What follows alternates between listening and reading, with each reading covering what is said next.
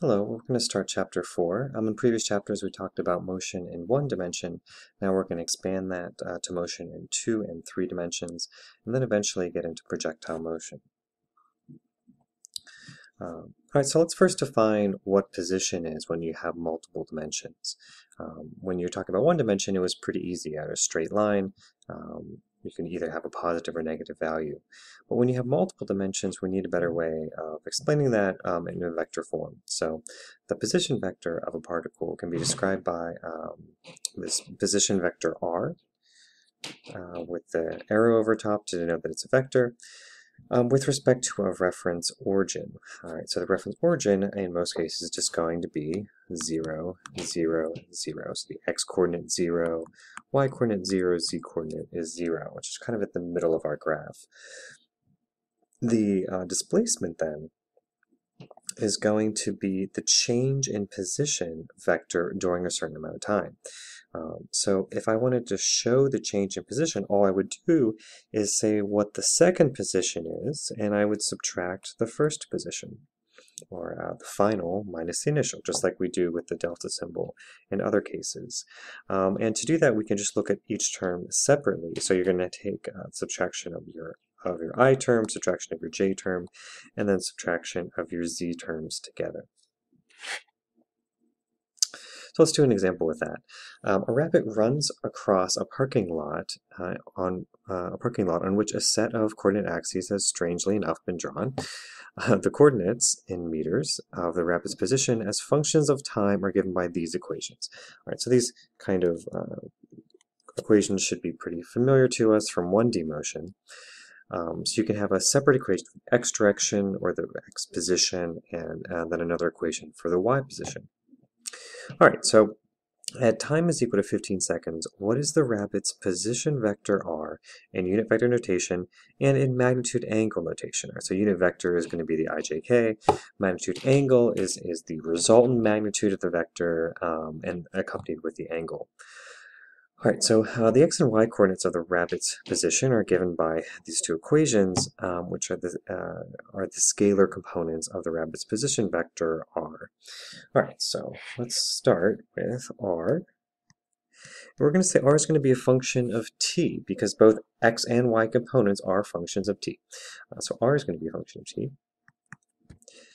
And that is just going to be x as a function of t in the I direction, plus j as a function, y as a function of t in the j direction. All right, so really we're just taking, this is our x of t, this is our y of t, and we're putting it in unit vector notation.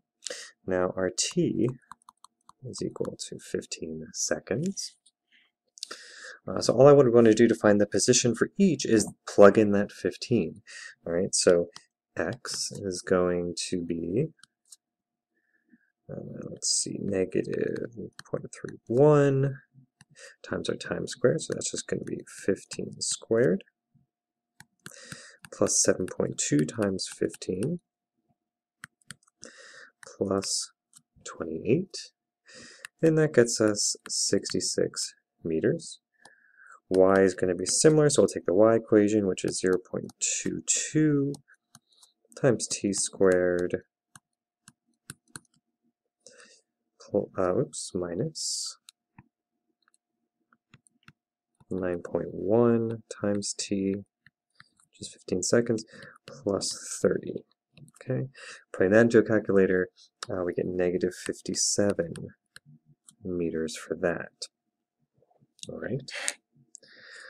So just in unit vector notation, that's just going to look like this. So our vector is going to be equal to 66 meters in the I direction minus 57 meters in the j direction. Okay, but it also asked us to solve it in the magnitude angle notation. So to do that, we can just use Pythagorean theorem. Let's jump over to the next slide. So that's just going to be simple. R is going to be our square root of x squared plus y squared,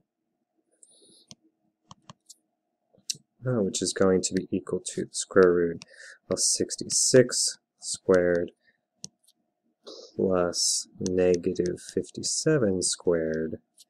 This negative is going to be squared, so the negatives will go away and they'll add together. So our R value is then going to be 87 meters. So this is the resultant R magnitude. I didn't write a vector symbol there because it's not a vector without a direction. So let's get it a direction. So the direction can be found by really any of the trigonometric functions, either tangent, sine, or cosine, because we know all the different sides of the triangle. But we're just going to use tangent to pick one. So theta is going to be the inverse tangent of opposite, which is y, over adjacent, which is x. So that is going to equal, so we can just go ahead and plug things in.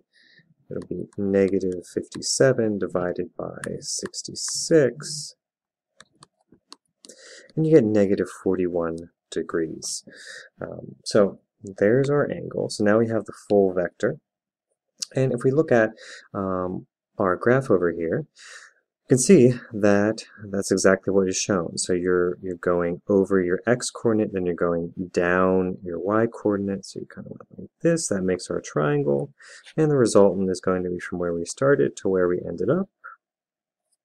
And our angle of negative 41 is our angle right there. It's always, when we set it up like this, it's going to be based off of the positive x-axis. So negative 41 is going to be clockwise around, around our coordinate system off of the x-axis. Okay. Now, if I wanted to, let me move this out of the way, I wanted to see what the position looks like over a certain amount of time, you can actually graph it. And when you graph it, you can see this sort of shape here with the equations that we're given. It's going to look different depending on what equations you have. But since we were at 15 seconds, this is where we are. And if you look up here, that's exactly where you end up. So this vector, resultant vector here is the same as this vector up here. Okay.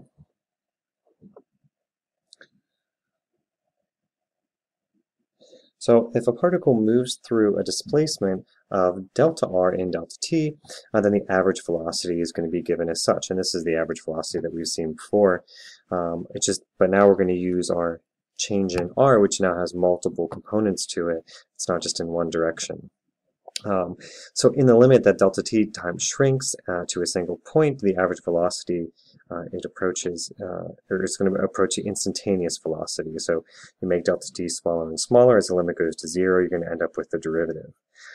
So the derivative is just going to look like that. And again, previously we had, this was what we had previously, dx dt, and now we're just doing dr dt, which is a vector.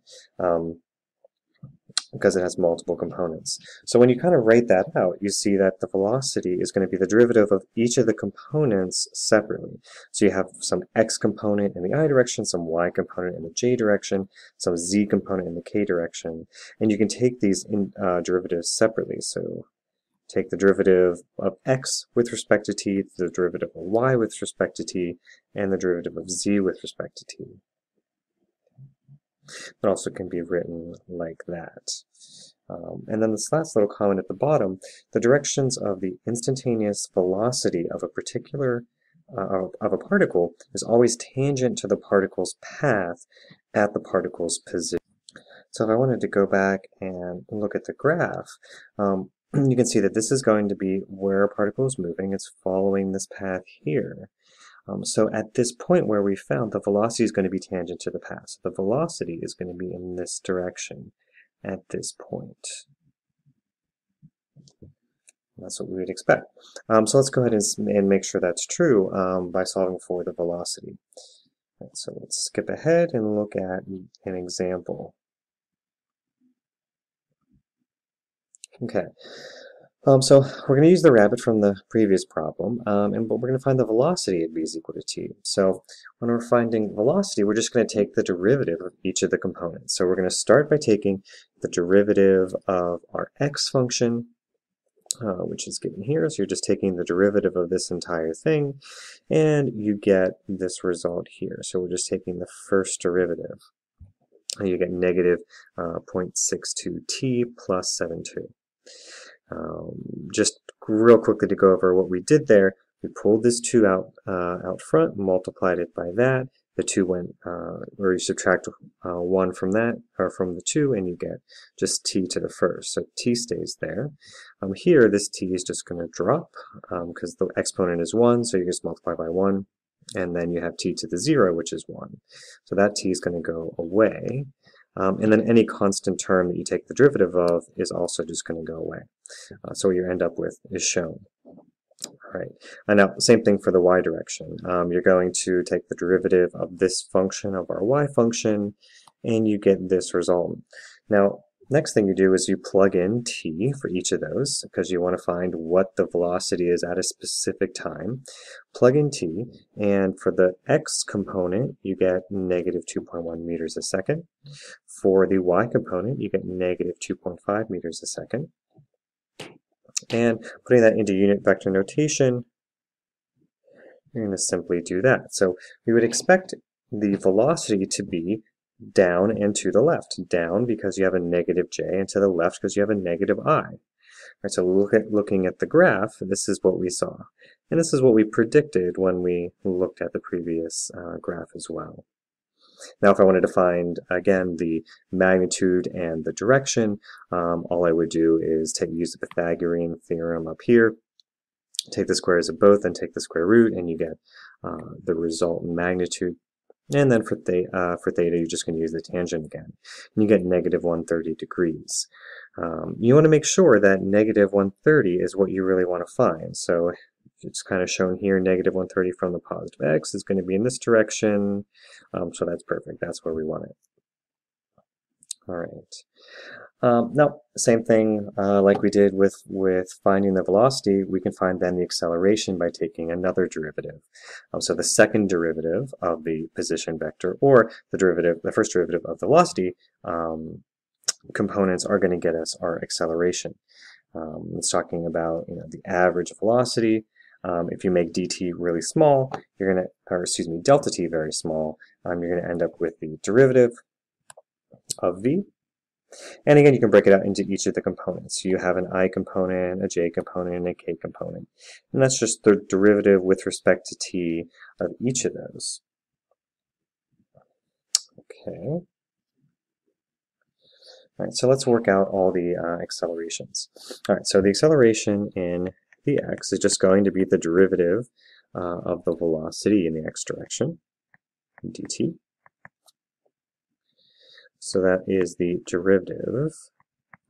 And again, this d over dt is not a variable. All of that's showing is that it's going to be a derivative with respect to t. So t is the variable that we are taking the derivative of. All right, so let's go ahead and plug in our velocity function in the x direction, or for x rather. Okay, and that is simply going to be negative 0.62. And since it's an acceleration, meters per second squared. Now same thing in the y direction, take dy component dt is the derivative of a y velocity function, which is 0.44t minus 9.1. It's going to be 0.44 meters per second squared. Now putting that into unit vector notation, you're just going to do negative 0.62 meters a second squared in the I direction, plus 0.44 meters a second squared in the j direction. Now, if you're just looking at the components, we would expect the velocity vector to be pointing to the left and up, because you have a negative x direction component, so we would expect it to be left. And then we have a positive y component, so we expect it to be up. So it should be somewhere in the second quadrant, or facing in that direction anyway. Okay, so I could also find the magnitude again. I find the magnitude just by taking the square root of the ax component squared plus the ay component squared, and that's going to be 0.76 meters a second squared.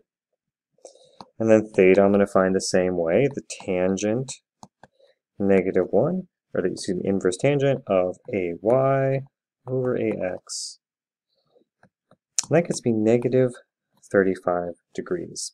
Well, let's look at negative 35. Now, negative 35, if we draw our axes, is going to be somewhere in this direction, right? So negative 35 is somewhere around there. When we looked at our components, we said that, well, it should be up and to the left, so it should be somewhere in this direction.